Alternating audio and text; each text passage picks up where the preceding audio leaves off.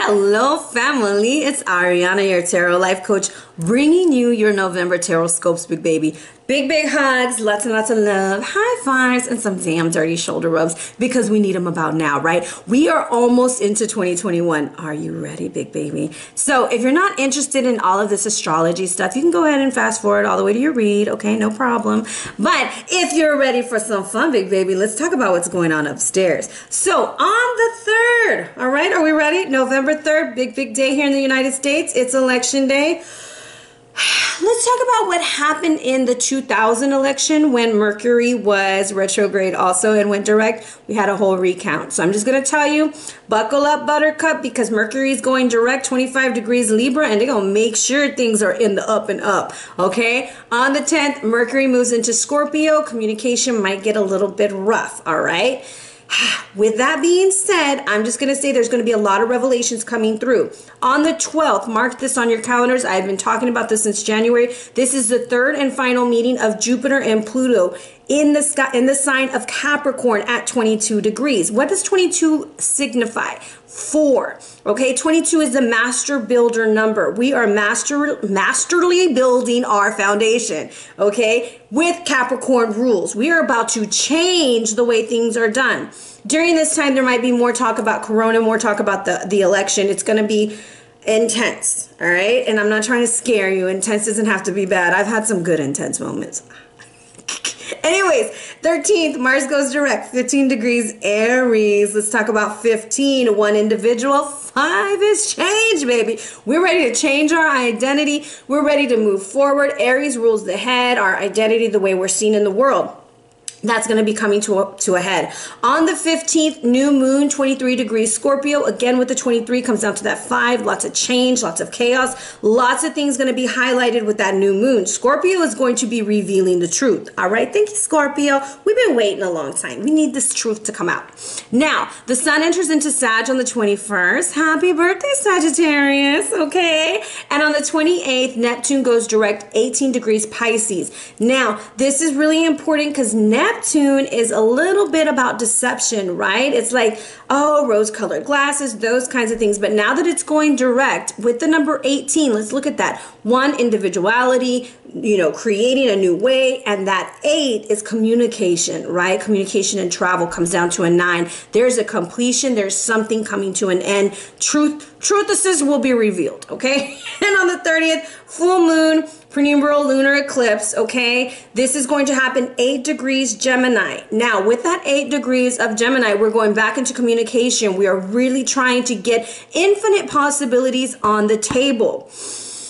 Full month of adventures coming through, all right? Now, these reads might be coming out slowly, okay? Give me some time. I've been extra busy and just trying to, navigate these energies just like you.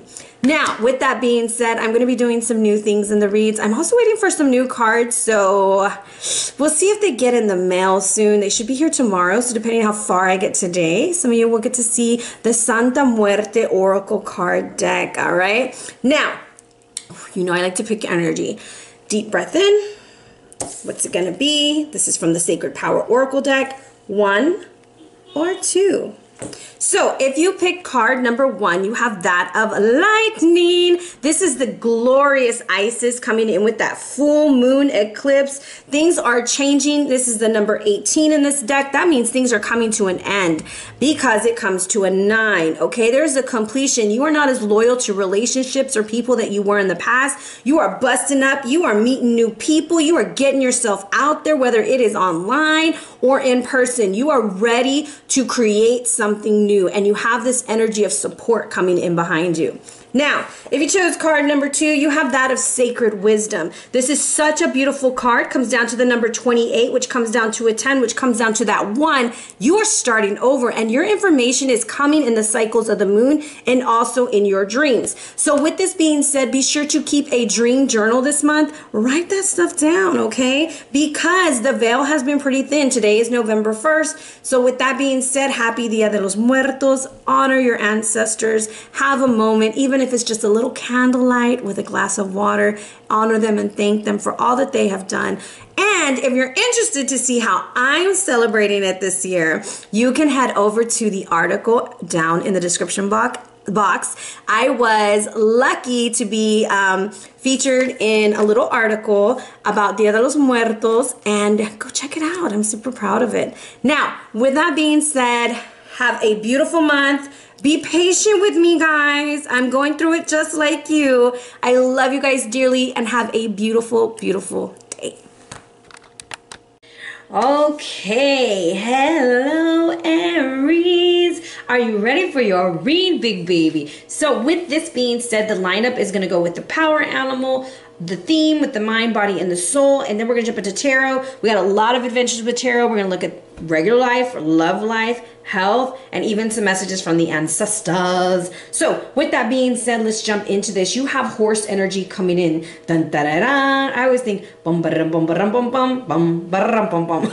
Anyways, I hope silver away, big baby. This is you going towards change, moving in a whole new direction. You have to understand what the horse symbolizes for us is huge changes in motivation, movement, travel, communication, daily lifestyle. There's a lot coming in here. There's also something about you being very, very fertile, very virile, maybe in the mood a lot right now. With Mars going direct, you might be wanting to get a couple pumps in, all right?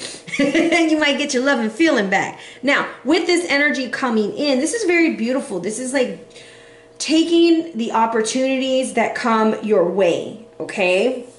Now, a lot of times when we think about opportunities, we think, oh, it should just fall right in our hands. No, because your theme this month is making necessary sacrifices. What are you going to sacrifice for the changes that you long and desire for? What are you going to do there for that? Okay, so mentally you're thinking about what do I need to change in my everyday life, how to move forward, how am I going to go with the flow and do things differently.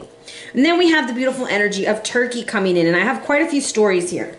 So when the turkey comes in, and I'm using the Nahuali deck, okay? The Nahuali deck calls the turkey a gift and a blessing. He's known as the jewel bird because of the shedding of the blood that he gives for us to eat him for Thanksgiving.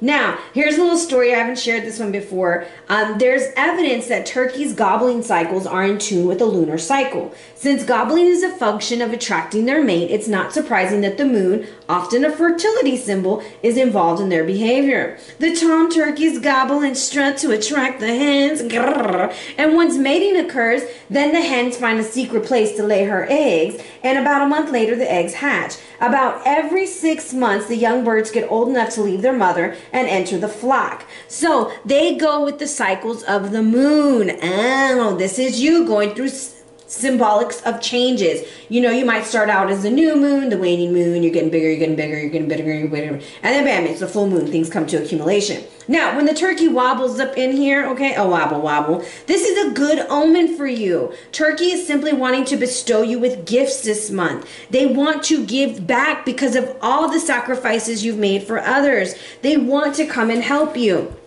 You might find a lost pet. You might have someone say, let me watch the kids.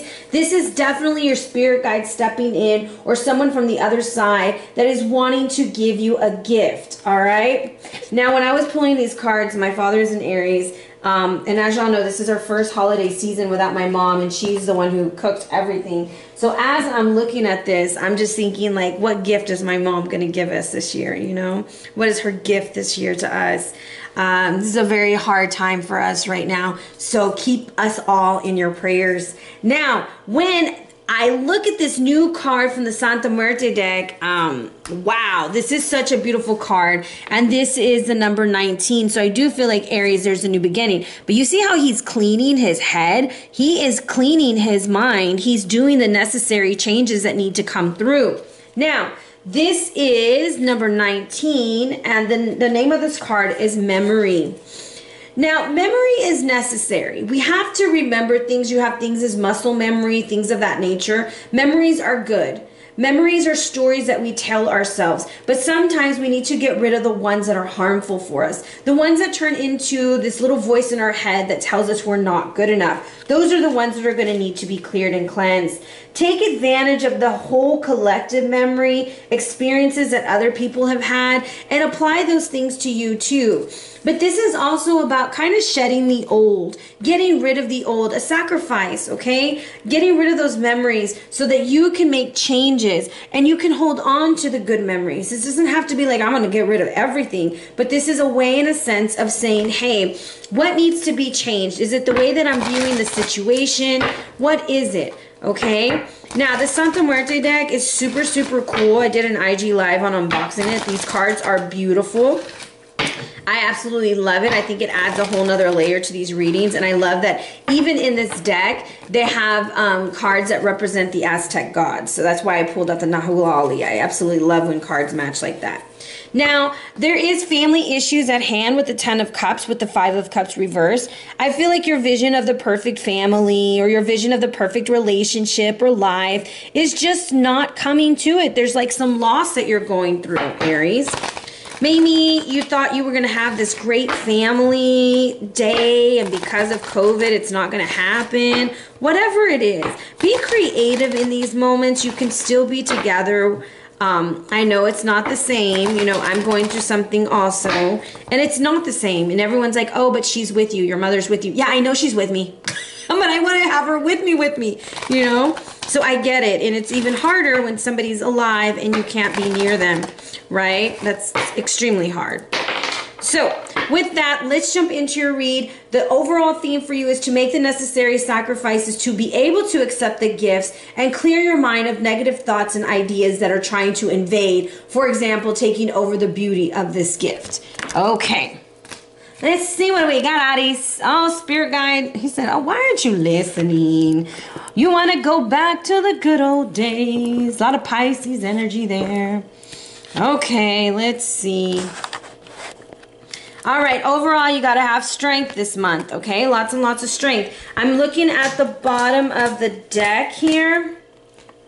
Let's see, I'm going to stop right here. So I have Genesis. Overall, this trumps the whole read. This is the trump card in the deck, meaning significant to, in the beginning, Aries decided to what? What is Aries going to do this month? What does Aries desire? How are they moving forward? There is definitely an intense decision. Justice will be served. The decision will be made. There will be a new foundation, but it's not moving as fast as you would like it to move. Okay, you almost feel like there's no celebration, and you might be giving too much or taking too much. All right, so pay attention to that. Remember, these readings can go both ways.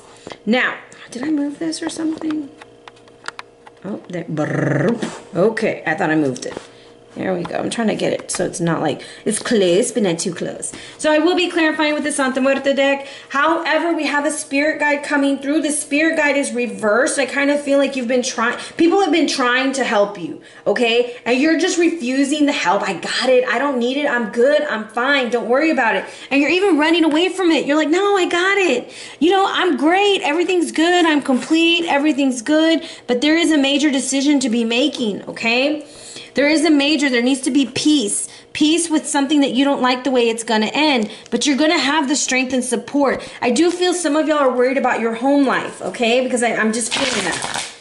Now, let's see what this Spirit Guide is trying. Whoa, Lord Jesus, help us. We had all these cards fall out. The third card, let's see, upright. The 10 of Swords. So we're not really looking forward to this month. We're coming into it like a little heavy. There might have been miscommunication with somebody. Things aren't moving in the direction that you like. But the beauty about the 10 is that it's simply that. It's an ending so that there's a new beginning and we're moving forward. Okay? Now, this 8 of Cups is wanting to go back to something. The double 10, some of y'all want to go back to work. Some of y'all are trying to think about, man, how can I start working differently? I really want to sign this contract. That's what that double 10 signifies for me. Some of y'all can't wait to leave one job and go to another. Oh my gosh, that was the weirdest light I've seen in my life come through my house.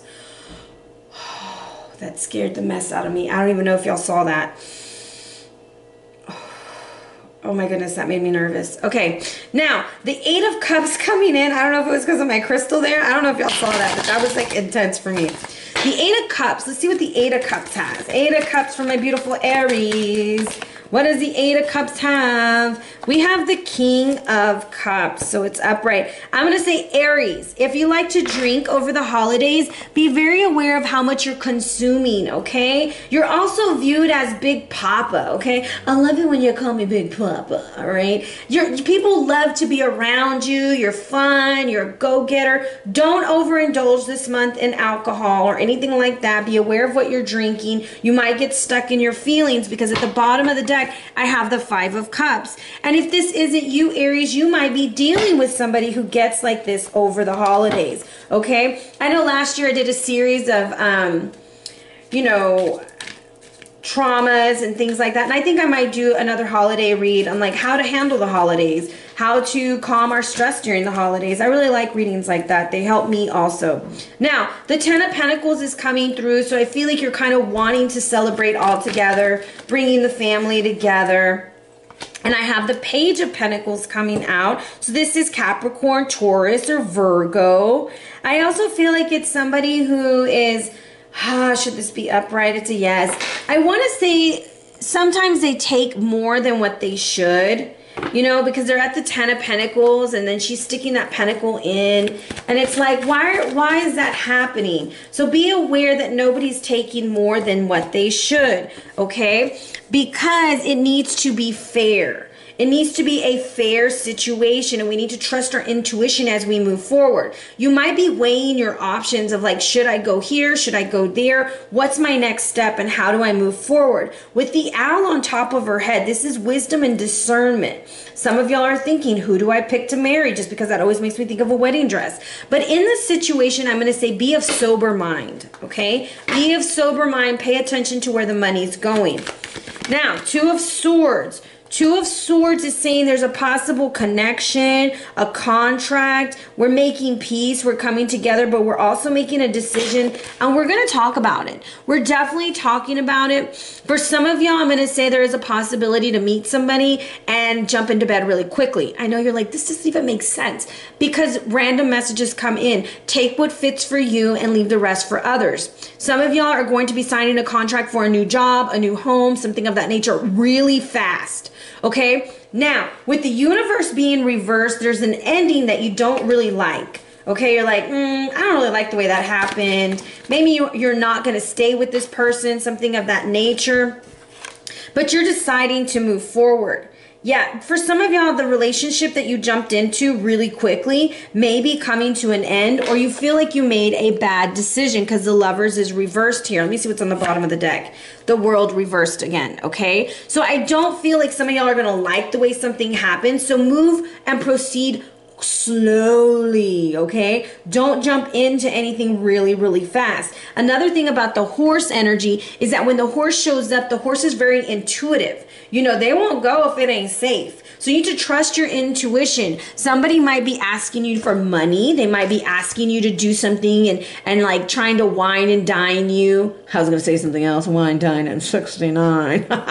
Whatever. You know, they're trying to wine and dine you to get their way. And then once they get it, they're out the door. And so it's going to be important for you to have strength during this month. You're going to make the sacrifices needed. You're going to accept the gift that they offer, but it doesn't mean that you have to stick around, because when somebody gives you a gift, they can't take it back after they give it to you. Okay? Very interesting energy here. The World reversed with the Lovers also for me is very significant to, like, maybe you're missing somebody during this month, okay? Missing somebody, you're missing somebody, you want to heal from that because the Four of Swords came out. A lot of strength and support. A Leo might come through and just really help and support you, making sure that you're healing and taking care of yourself. But I do feel like if there is a situation this month, Aries, be aware of who you're drinking with and what's going on. And I know that sounds weird, but there's possibly a court situation that could possibly happen also. So just pay attention, okay? Because somebody is taking more than what they should. All right, so let's look at love, because I know y'all want to look at love. Very interesting read. Some of y'all are moving on to a new job, okay? Probably wondering why the hell you didn't go quicker. All right, let's see here for my singles. What's up with my singles? The 10 of Pentacles with the 4 of Pentacles. But I have the Emperor here. This is you right here being very strategic. I feel like some singles are trying to have this happy family vibe. Like they really want this vibe, right? Oh, we're perfect family. I'm going to have a perfect family. It's going to be great. That 10 of Pentacles is coming out twice for you. So there's probably a situation with finances among the family. I'm going to say hold on to your finances, Aries. If you find yourself in a relationship where somebody is taking more than what they should, and this could be any kind of relationship, friendship, family, love, just hold your money tight, okay? Be that barrel full of joy, el barril. I'm going to say like stock up on your coins, okay? Because somebody wants something from you. There's also a trip coming in here. Watch your money when you travel, okay? With that 10 and that 9 right next to each other.